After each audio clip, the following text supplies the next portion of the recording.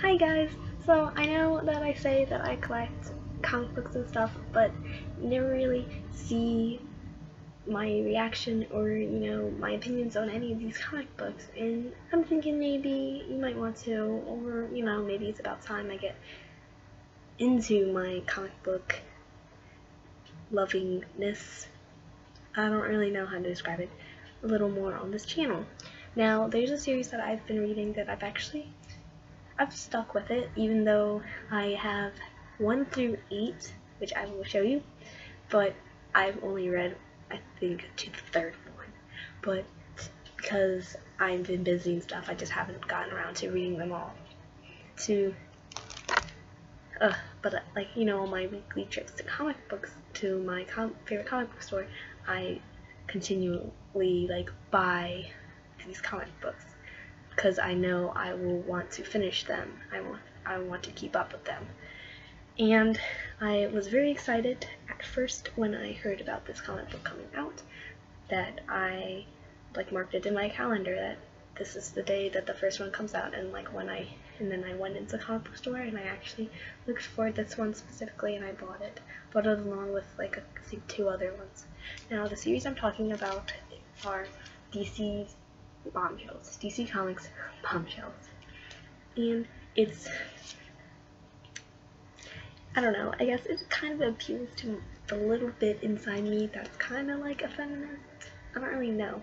They're all female heroes, and that's part that I really like, because you never really get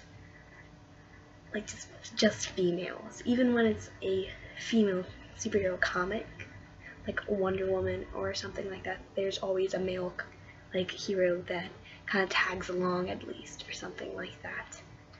So these ones are specifically just females. You have Batwoman, you got Supergirl, Stargirl, you got Wonder Woman.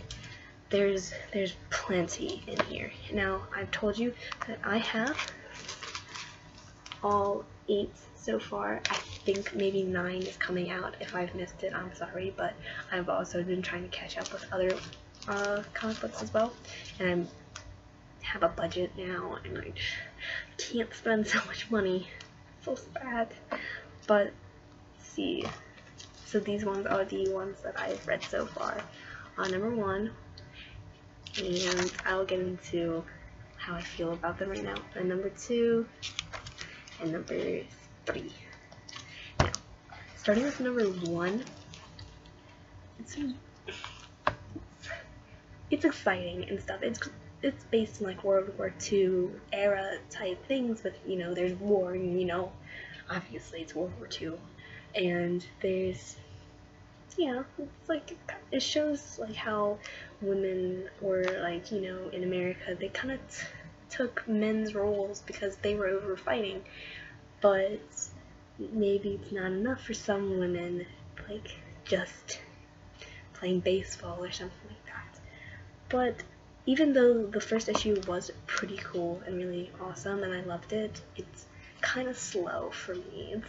Even there are fights, and it's just that it connects with, it starts with Batwoman, and it goes with Wonder Woman, and it has Stargirl and Supergirl, but it doesn't have them all together, so it splits up. So it's kind of slow in that way, where it has a little bit, it starts with Batwoman and has a little bit of that, and you're like, oh cool, and you want to know more, and then it goes over to I think it goes to Wonder Woman next, and then it goes to Supergirl and Stargirl, and that and everything like that.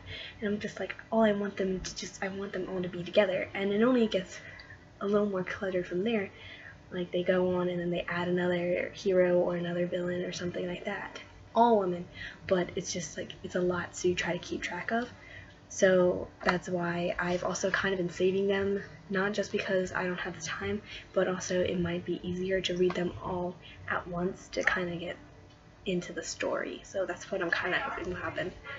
My mom's kind of loud right now, I'm sorry. So I'm going to let you know how I feel about them when I finally read all of them later, and hopefully I will feel like I didn't waste all my money. Okay, bye.